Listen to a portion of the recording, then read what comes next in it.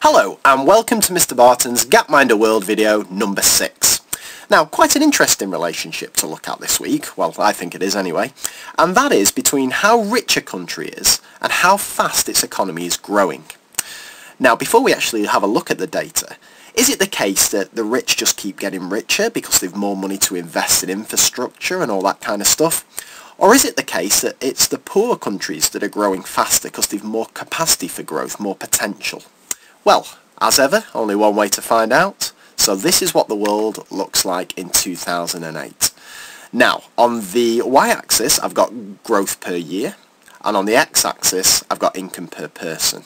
Now, the first thing to notice is that graph's quite hard to interpret, so let's do a bit of zooming in. So if I just click down here, bottom right, and I click on my little zoom in tool, and I'm just going to drag around, and I'm going to keep things between positive 20% growth rate and about minus 15, just to make sure I get all the countries in, something like that. Looks good there. Perfect.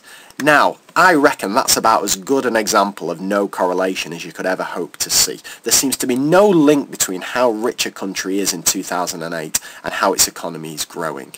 Now, before we start to move the world and look back in time, it's important just to get our head around what kind of movements we're looking for. So a movement up and down is a change in growth, and a movement to the right and left is a change in the wealth of a country, the income per person. And obviously these things are intrinsically tied together. If an economy is growing, its inhabitants are getting richer and vice versa. Okay. The other thing to notice before we change things around is it's no surprise that the African countries are towards the left of the graph, and it's the Europe and Central Asian countries towards the right of the graph. However, let's just have a look at this. Let's roll right back to the 60s, and if you suffer from motion sickness or epilepsy or something, you might want to look away now because it's all kicking off here. Just watch what happens as the world develops over the next 40 odd years. There are movements all over the show. Countries are bouncing up and down, moving to the right and left, and it's very, very, very hard to interpret. So what I thought we'd do is pick out 3 countries and track their progress. So the first one I'm going to look at is the United States of America. Okay, and there it is in 2008. Now notice anything below the line on the growth thing is negative growth. Okay, so I'm just going to scroll it back here to 1961 and we'll track its progress. So here comes the United States. Now the United States, its growth rate seems to be going up and down by quite a considerable margin, and when we get to the end we'll just have a look at some of those key dates.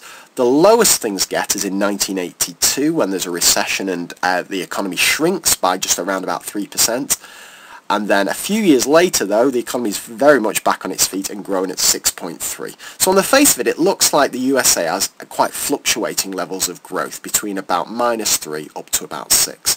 However, that is nothing when you compare it to our old friend China. Now, I'll make no apologies for often turning to China for this data because it's such a fascinating story. So let's deselect the USA and let's focus on China. Now, wait till you see this. So, China selected. Let's scroll back. And here we go from 1961. Keep your eye on the big red dot, that is China. It's already all over the show. So remember, up and down is a change in growth rate, and a movement to the right is a change in the wealth of a country. So first thing to notice is in 1961 it's off the map. It's below 12% fall in growth, so the economy's shrinking. However, look at this rapid rise. In 1970 the economy's growing at 16%.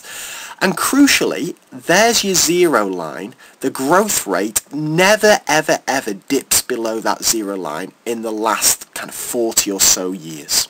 Okay? And it's no wonder that, again, as I've said this before in these videos, that China is emerging as the next world superpower. But I want to leave you with this. Contrast that with Zimbabwe. China, when it was fluctuating, was at least moving in the right direction towards the right of the graph. For the last 30 seconds of this video, just watch Zimbabwe. Here we go. Again, it's up and down like China, but the key difference is Zimbabwe is not making any movements to the right. It's having high growth, it's having negative growth, and by the end of it, in those 40 years, its economy hasn't really grown at all. Okay, hope you found that quite interesting, and I will see you with another Gapminder World video next week. Take care, bye bye!